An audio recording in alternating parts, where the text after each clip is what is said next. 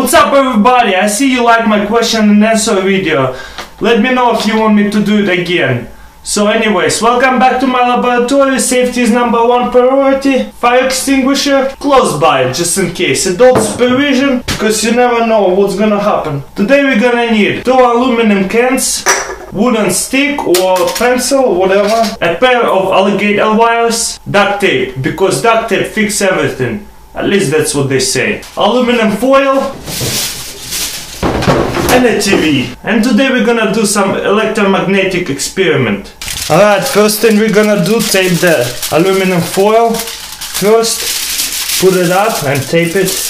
Then we're gonna put 2 aluminum cans on top of a TV, sponsor, not really. Then take off a can opener, whatever it's called, and put it on a stain. Get your stick or a pencil, as long as it's not metal, and put it like that, and put it on top of cans. Then we're gonna need our wires. We're gonna plug one wire up here, and the other wire up on a can like that.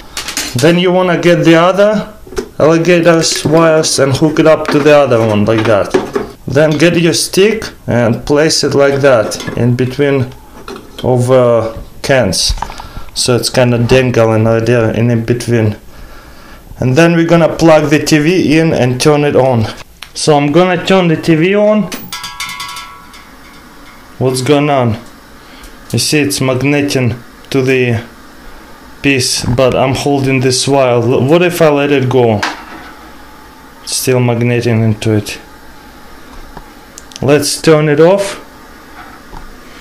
Look, I'm gonna hold to this side. What will happen if I'll turn it off? You see how it's dangling?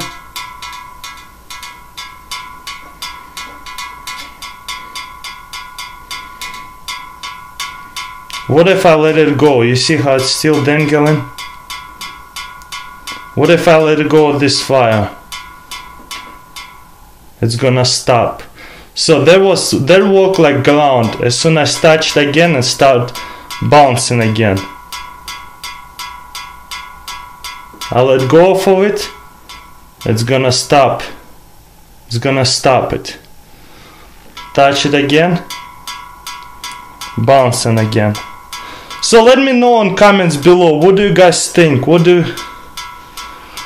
does that work, electromagnetic field? So what do you guys think? It's pretty cool, huh? Do not touch this field because it will shock you. Do not touch this field. You only ground the can which doesn't touch the wires with this part. So what I want you to do is comment below and tell me how does that work? Electromagnetic field, you know. Why do I have to touch it?